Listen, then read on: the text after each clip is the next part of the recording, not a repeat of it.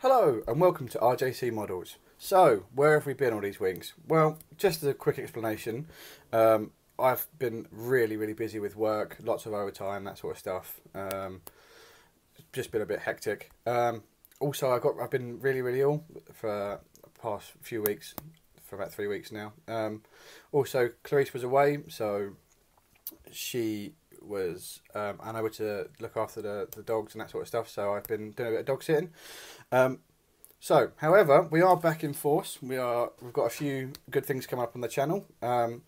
Today is the start of one of the exciting things. Please look out later for a review of this, which is the Revell 132 scale Hawker Hunter. So that review will be up with you today. But the main reason for the video today is that I will be building, well, I won't be building, there'll be a build thread of this, the Revell Mark V Spitfire, but it won't be me building it. So without further ado, here's the person that's going to be building it. Okay, so as I realised, obviously, that my picture updates and the videos that I put on here do inspire a lot of people. What I realised is that I don't actually do anything to help out the beginner. So what I thought I would do is just to teach someone how to build a model. So with a budding volunteer in Clarice, I'm going to teach her how to build the Spitfire. So what we'll do is we'll move the cameras around, get a bit comfortable, she'll take the hot seat and we'll go from there. So we're doing this? Yep. But what, as a beginner, what's the best thing to start with? So the best thing to start with, what I've found, is if you build in 1/72 scale, because the models are usually come up very small when they're built. Which, that's what this is. Yeah, the scale just there. They're usually very small models when they're finished. They're quite quick, so a beginner can do them in a weekend, sat down with someone that knows what they're doing, do it in a weekend. How long would it take you to do? Myself, it would probably take a few hours, but then I would go into a bit more detail, reference pictures and that sort of stuff. But a beginner could do it in a weekend. So I mean, I started my first kit at the age of about 7, and my dad just sat down with me and we sat down for the weekend, did it, and went from there. So that's how long it took us for my first kit. Oh, you've got a few years on me. Well, okay, so shall we show people what they get in the yeah, kit? we'll show them what they get there, shall we? So what I've always found for a beginner is, so we've got the sprues here. This is your fuselage and your wheels, propeller, spinner, your wings, the fins on the rear, the cockpit, that sort of stuff. And what I've always, and the little clear bit of canopy there, some decals. So as I said, it's a very sparse kit, so there's not a lot in there. I'm just going to put the decals back. Yeah, so we don't get them broken. Should I put that in there as well? Yeah. So that's the best thing to do, is to keep your decals and the information sheets and your transparent parts in the box out of the way, so you're not going to get them scratched or anything like that. But one thing I've always said to beginners, with the sprues, this is a sprue here, this is the bit of plastic that they're all vacuum molded onto. The best thing to do is, so you don't get confused, is to mark the sprues just here. So this is sprue A, and with the other one, there's only 2 sprues in this one, so you get a sprue A and a sprue B. And this just makes it easier to transpose onto the instructions. So just here it says A26, so you're looking for sprue A26. So it's sprue A part 26. The numbers are so small. Yeah. Another good thing to do is, if you get say like a Sharpie or something like that, or there it is. like a marker pen. Yeah. Just to, obviously the letters are in this corner here. Sorry, the numbers are in this corner here. And just to go over them, just with the marker, just so you can see, it pops the numbers out a little bit.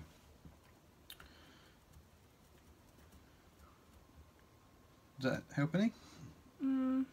It's not really any different, to be honest, so okay. I won't do it. Alright, okay. So I mean, some of them do, it depends really how you see it. So, should we get started? Yeah, let's do it. Okay. So, right. Okay. So, what we do is we get starting on step number 1, which Lovely. which is building the cockpit. Okay. So what we're looking for is part A, number 26, which is we've there. just already found. Yep. So what you want to do? I guess I just cut it off the sprue. Yeah. What I usually use is quite a sharp surgical blade, something like that. These are quite inexpensive. Once you've bought the handle, you just buy the knife, the blades. Yeah. Which I mean, the knife's the handle's about £5, and then the blades are about 50p each or something. It's or quite comfortable to hold. Yeah. Or you could use sort of something like this, which again, they're quite inexpensive. You get about 10 of these in a pack. Would a Stanley knife not be a bit more difficult? I know you can get thinner ones. Yeah, I mean you can get smaller ones. I don't know if you want to use both of them. I've got one of the smaller ones here. So you get a few different ones like this in a pack. These are about £1 each. But the good thing is you can, like those, you can change the blades. But with this, you just snap the ends off, and then you got another bit. I mean, it doesn't really matter. It's personal preference, really. I like using those because you get, do it a bit lighter. So what you want to do, so we found our part here. So you see this little tab bit just there? Here? Yep. So if you lay the knife that way, just pop it off of there. There you go. You should go like sort of like a little click noise when you. Here? Yep, that one there. And then what you do. Are those always as easy as that to take off? Or? Some of them can be, yeah. I mean, they get a bit difficult to sort of see where around the nose section here of the fuselage. And then what you do is, what I tend to do is get a pair of either side cutters like this, again quite readily available, quite cheap, or where do I put them? I usually use a pair of what they call sprue cutters, which are a bit more expensive. They're more of a model making tool. There they are. So they're a bit more of a model making tool, but these are, yeah, those are a little bit more expensive. And the good thing is with those is, as you can see, they're curved. See the way that they curve off at an angle, so you can curve round that nose section. But so now you've got your piece off. What you've got there, I don't know if you can see it. They call these like a tab. Some people call them tabs. Some people call them. So we cut the tab off. Yeah. So you just you cut the tab off. You use it at, there you go, right angle like that. So if you do that on all 4 corners, see that you got that tab there. That one's probably you probably won't be able to get in there with a knife. You can give it a go. There we go. And then see this here. You need to cut that bit off there. Okay. So that's nice and flush. So just to make sure it is nice and flush and you've got a nice square surface, what you tend to do is get like a sanding stick, something like this. So you just take the edges off. I mean, the sanding sticks, I buy those from again a specialist model supplier, but you can use, do you like an emery board, like what you use for using fingernails with? I feel like I'm doing right now. Yeah. So it's just like that, just taking the edges off, making it nice and flush, nice and smooth, nice and flush. And what you're doing there, just making it nice and making sure it feels okay. You're not going to get any missed moulds. Is that okay? Yeah, that's fine. So as you can see, it's nice and square. Nothing poking out the side, anything like that. Okay. So next bit you want is the driver's seat. So you got it here. So that's looking for the little letter and the number. B4. So it's B4. Yep. I believe it's on the other sprue just there. Is that bit?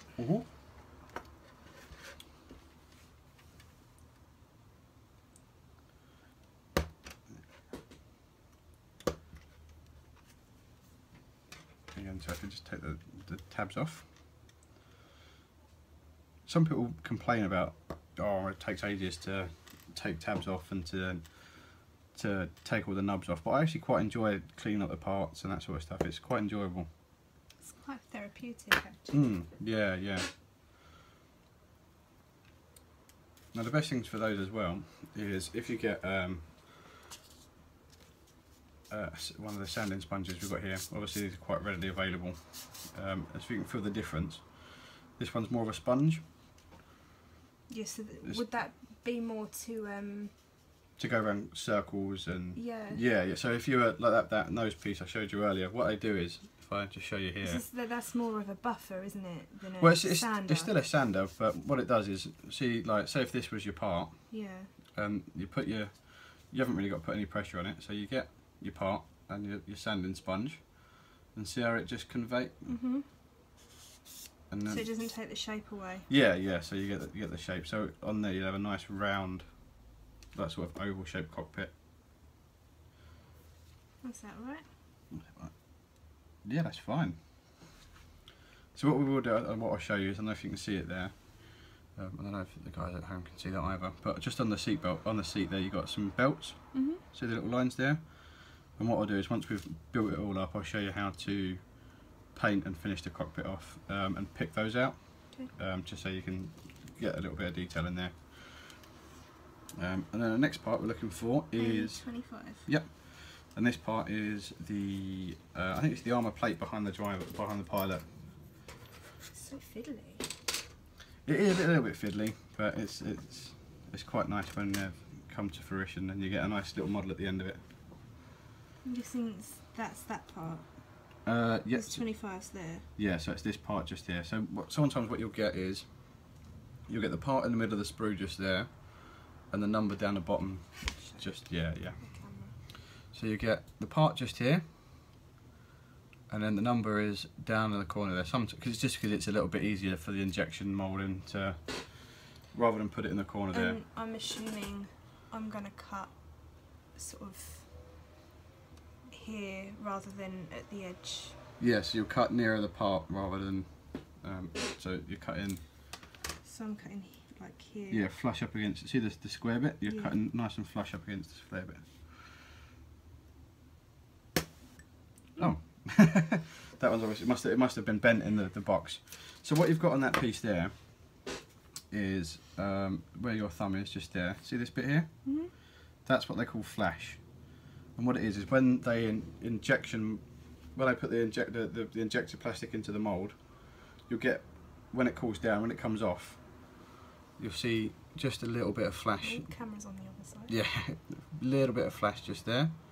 And that's basically where, in the moulding process, where the moulds come away, there's a little bit of plastic that's just sort of stuck to the part.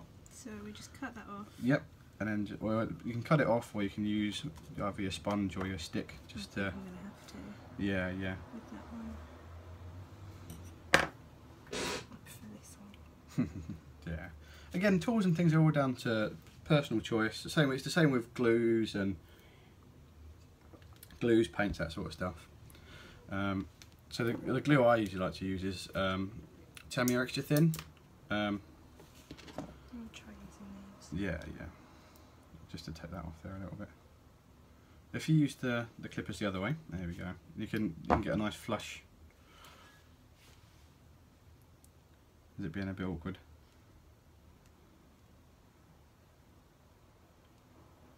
Yeah, get a nice flush finish then.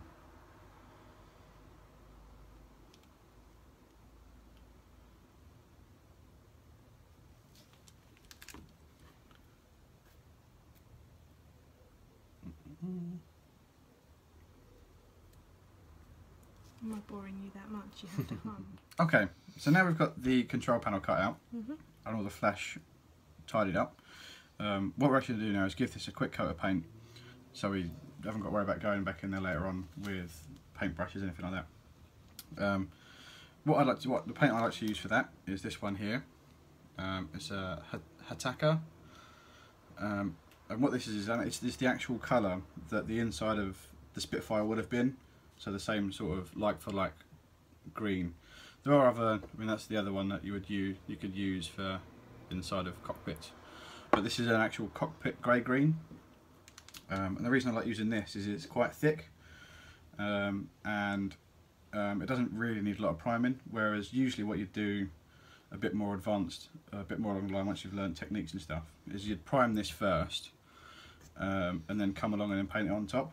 And just for the sake of obviously showing how to do it as a beginner, we'll use a bit more of a thicker paint, and then obviously go from there. So what we're going to do is going to get this is just like an old business card sort of thickness, and you can get these, which are very, very handy, and I'd recommend to anyone.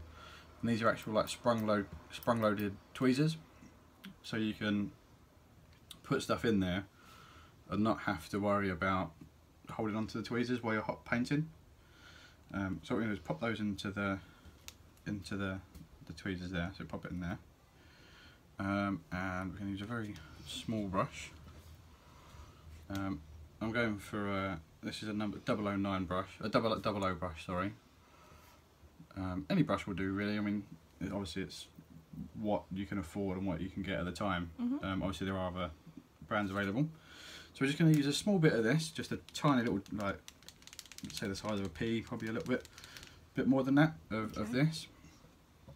So you probably want to put on about, just onto your card there, probably about that much. So if you compare it to the size of your finger, so it's probably that sort of size. And what you want to do is just dip the tip of the brush in. So you got a nice bit just on the tip, because what you don't want to do is, what a lot of people do is they just want a bit on the tip like you got there. You don't want it to come down to the metal bit, down to here, because that's what ruins brushes. So what it will do is the paint will run down and sort of just do that to the brush, so you get like a splaying of the bristles. Okay. So what we're going to do is just pop a bit of paint on. So you want to go onto the control panel there, the top bit, and then down the sides.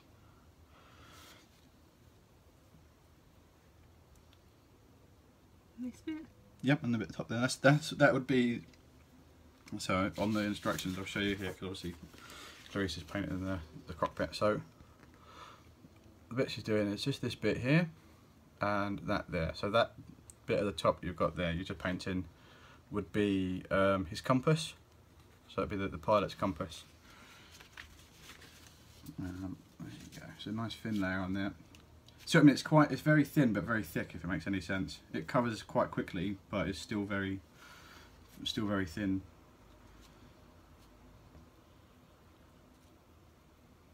And it all seems to go a long way. Yeah, it's very. That is the trick with that stuff. It is very, very good. And the good thing with the Hataka paints is that that actually came in an REF set. So the other sets that I've got were the greys, the greens, the browns, that sort of stuff that they actually used on the Spitfires. Okay. I'm just going to adjust this a bit. Yeah. A bit of lightage in there, shall we?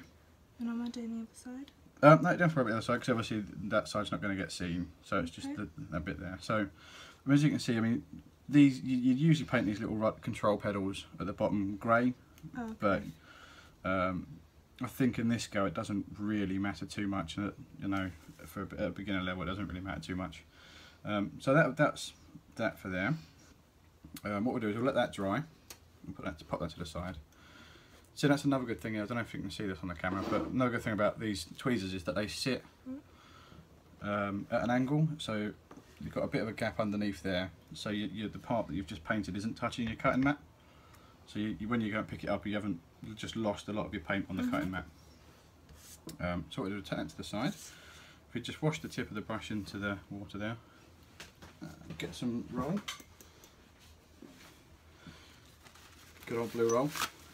Other brands of roll are available. So what we're doing now, we'll wait for that to dry. If we pop those bits and pieces to the side, get this out of the way. If we go back to our seat and that sort of stuff, we should now be that should be dry now to put that rear armour plate on. And we decided it sits under. It sits under, yeah. So the best thing to do is if you pop a bit of glue on the back of the seat first. I was going to do it there. Yeah, you could do it there. Yeah. Do it there, and then when you put it on, just drop a bit in there.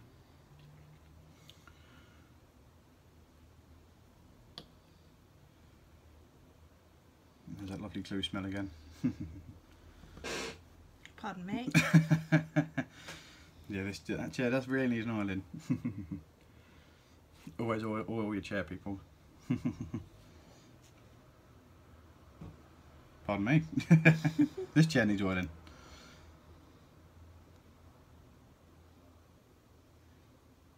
See, it's quite finite work in this scale, but you don't want anything too big and cumbersome that's like wobbling around and you've got to hold it and that sort of stuff.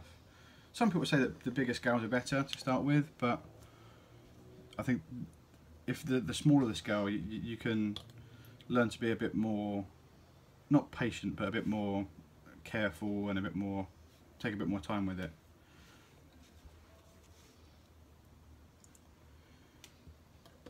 Okay, that should do you now.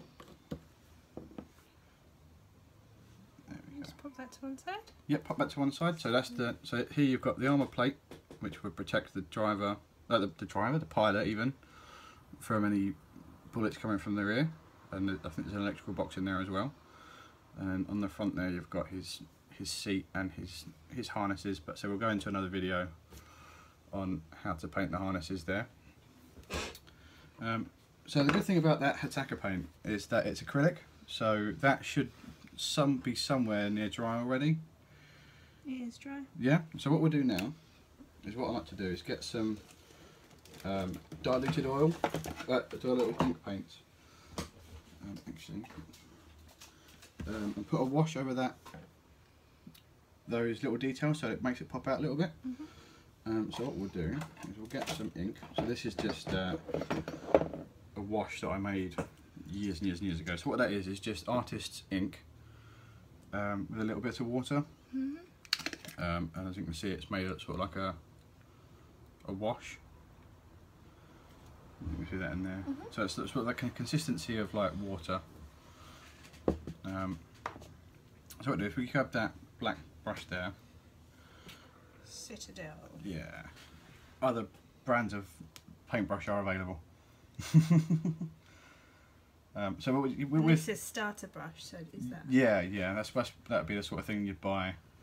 So that sort of size you can, that sort of tip size you can sort of do anything with, and it'll be quite good just for a starter. This is actually one of my older brushes because I usually use a lot of older brushes for my washes, that sort of stuff. Okay. So what you do is just pop a bit, like you did with the paint, pop a bit out of the pot there. On the tip, there we go, and just. Is that enough? Yep. So what you do, just run. You haven't got to be too careful. Just sort of scrub it on there. Oh, I see. It makes it sort of pop. Yeah, see the details pop out, and so I said the decal is very good, but so I like to do it this way because it looks a bit more realistic. And obviously, if you obviously want to get into a bit more modelling, you probably could get away with putting a little bit more on there as well. Yeah, if you want to get into this sort of modelling, it's always I find it always very good to use what's there, so you're practicing your techniques like your washing, your dry brushing, that sort of stuff. This also seems to make it look a lot more authentic. Yeah, because obviously with the decal, although you get like fixing agents, which we call like microset or decal fix, which will actually set the decal into those recesses. I think it's very good because obviously you don't get the grimy look that it would be very, very grimy and dirty, that look there. So now that will take a few minutes to dry underneath the light there. So while it's doing that, we'll pop back to our excuse me, pop back to our seat and put on the arm, the control panel, the control stick even. Again, what we'll do is once we've got it all glued together, I'll show you how to paint this whole bit together. So it'll be the seat and the rear arm and that sort of stuff. So when you're looking for... So A3. Yep. Which is this bad boy right here. Yep, that's the one.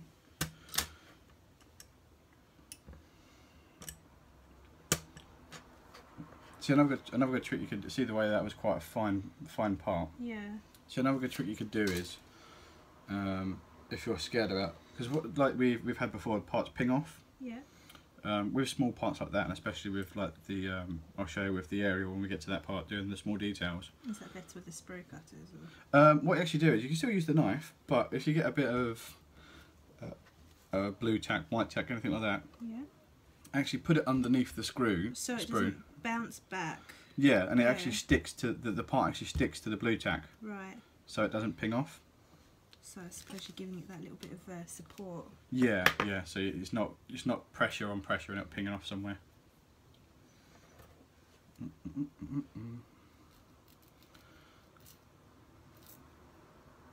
So tiny.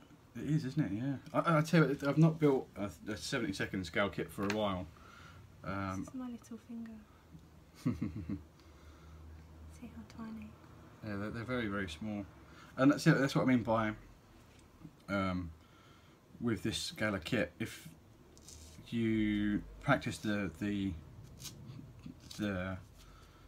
techniques you're taught, you can actually make quite a lot out of a tiny little thing. Kind of need those. What's that? Need those really. Yeah.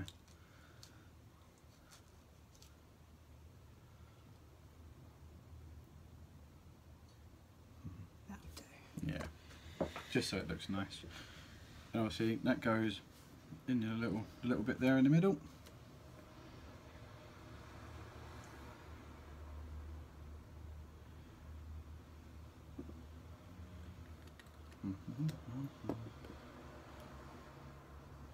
And another glue I used to use a lot when I was first starting is something like this. I'll just show you.